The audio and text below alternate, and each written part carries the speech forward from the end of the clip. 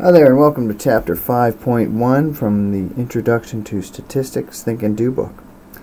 In here we talk about some discrete random variables and their associated probability distributions.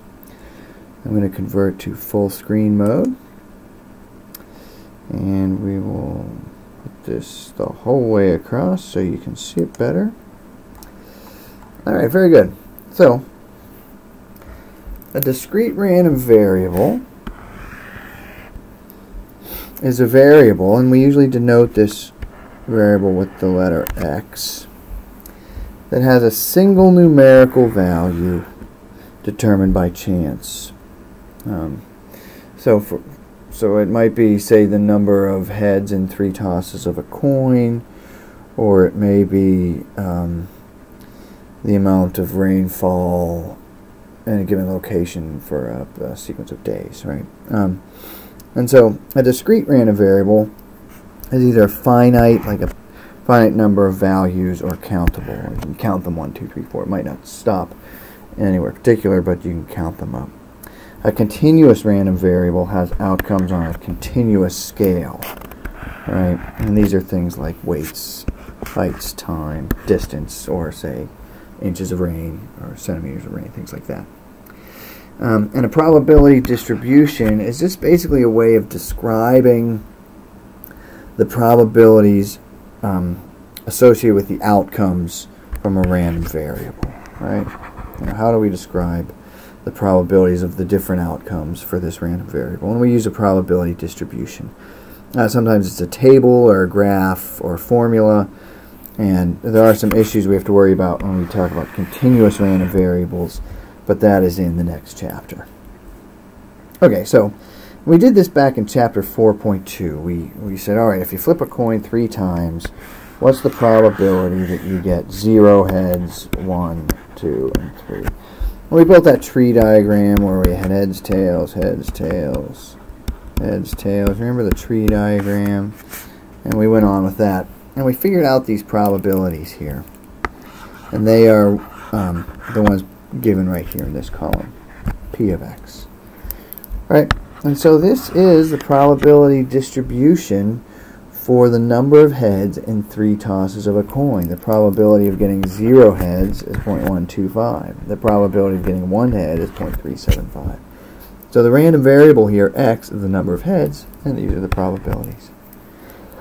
We'll worry about this thing here later. Okay, so there's only 2 requirements for a probability distribution. And the first off is the sum.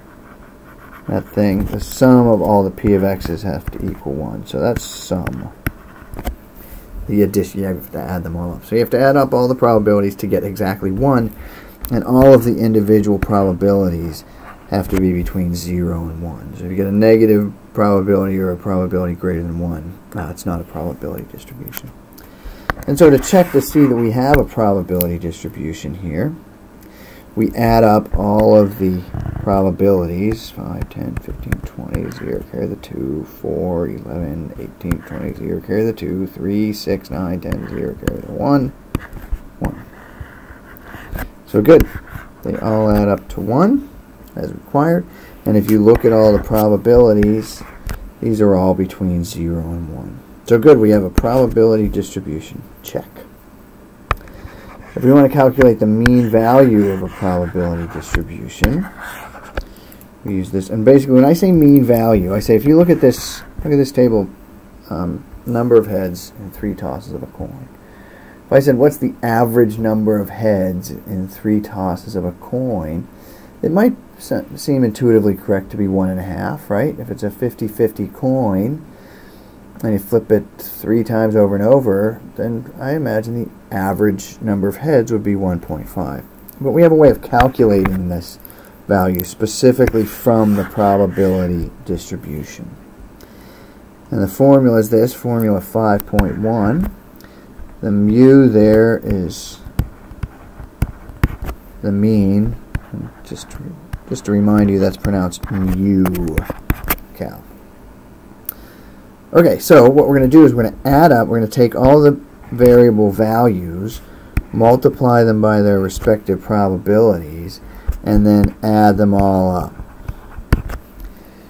So if I want to go back to my example there with the 3 tosses of a coin, and I wanted to calculate the mean number of heads in 3 tosses, that's what this red table is over here. So I'll get rid of that.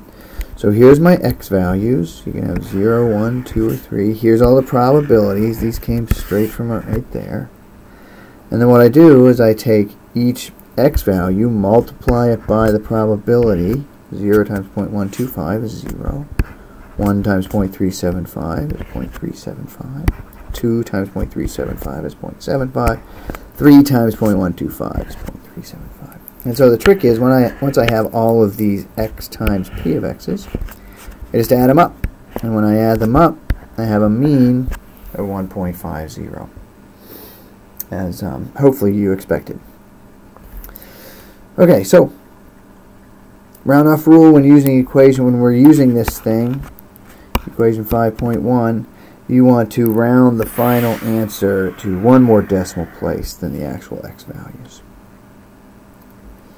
The expected value of a discrete random variable, let's not lose this. If you see this formula for the mean, it's the sum of the x times p of x. The expected value is just another name for the mean. Alright, this also equals the mean. Right. Same formula. But in expected value, think of it more of in, say, like gambling, where there's some value associated with each outcome. So, for example, suppose I buy a raffle ticket. There are 200 being sold. I buy one.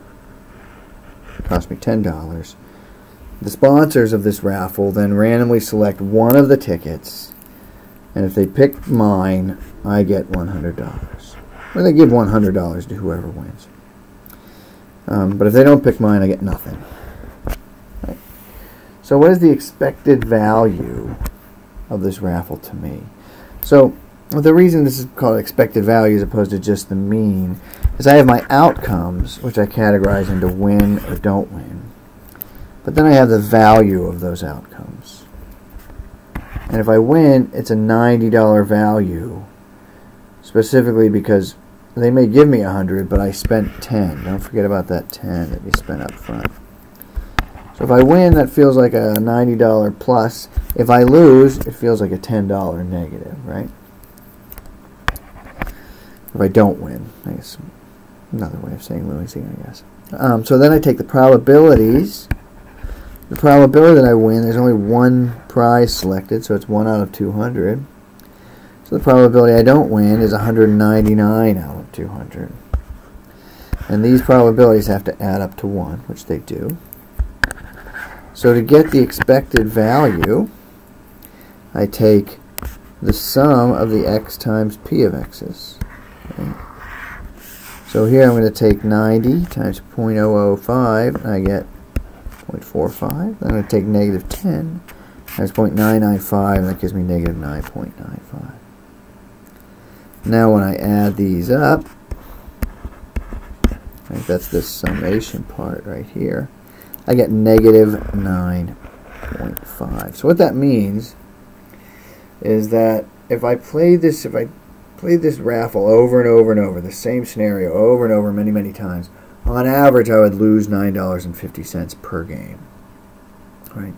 That doesn't mean, because I'll never actually lose $9.50. I'll either make a profit of 90 or lose 10. But the expected value in terms of the average over the long run is negative 9.5. Another way of saying that is I could either buy one of these lottery tickets for $10, or I could just give the sponsors $9.50. To me, those are equivalent actions, right? And either way, I sort of expect to lose $9.50. Go to your turn. There's a carnival game. You pay $5 to play, and there's some fish in a little pool, and they go around, and you try to catch one. There are 100 of these plastic fish. There are 10 red fish with a $10 prize in them, 20 blue fish with a $5 prize, 30 green fish with a $2 prize, 40 orange fish with a $1 prize. So you pay your $5, Drop in your line and hope for the best. You're not really going to fish for any particular one. Maybe you don't know the prize structure, but you're just going to take the first one that happens to bump into your line. So it's a random selection. And I want to calculate the expected value of this game to you. So I list my outcomes, and so the outcomes don't always have a value themselves. Red, like the outcomes here, those aren't numbers, red, blue, green, or orange. Those are different colored fish. But they do have values to you as the player. Since the red fish, you win a $10 prize and you spent $5 to play the red fish. If you get a red fish, that counts as a +5, right? If you get a blue fish, you get a $5 prize, but it cost you 5 to play, so that's really a 0, right? And then, if you get a green fish, what's the prize on a green fish? It's a $2 prize. But you spent 5, so it's actually a -3 to you. Finally, the orange fish, they have $1 prizes in them, but again, you spent 5, so that's a -4. So don't forget these negatives. They're very important. They indicate winning or losing. Then the probabilities come from how many fish there are. There are 10 red fish, so that's where this 10 comes right there. There are 20 blue fish. That's where that 20 out of 100. 30 green fish, so 0.30 out over 100 is the probability there. 40 orange fish, so 40 out of 100 for the orange. Right? Okay, so and then I take my values, my x values, multiply them times the probability, put them in their own little column here. So after I do that for all 4 outcomes, I get this list of values times their probabilities, and then I add them. And I get -2. So the idea is, if you play this game over and over and over, on average you'll lose $2 per game. And then I have this little extra question here for you. You take your nephew to the carnival, and he wants to play this game. And I do this to bring my sons. I'm not a big carnival fan, so a lot of times I'll just try to buy them out.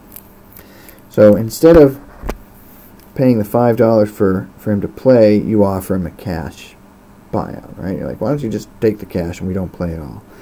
And so the question is, what is a fair cash settlement?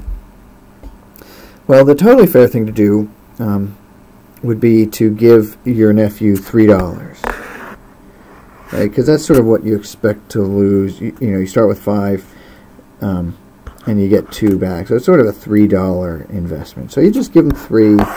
He has a guaranteed 3. You're only out 3 instead of 5. So that feels pretty good. But if you give him anything more than 3 and less than 5, you're still better off, because you're going to lose 5 one way or the other, because you're paying for him to play. So anything less than 5 is good for you.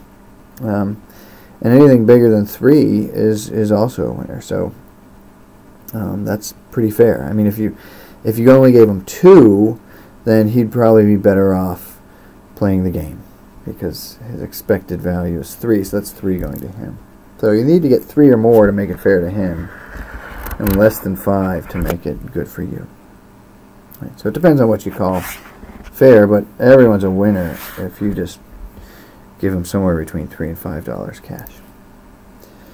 So that's how to bribe your way out of a carnival game with your nephew, and it also wraps up chapter 5.1 for discrete probability distributions.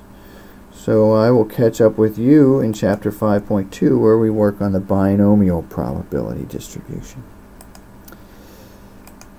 All right.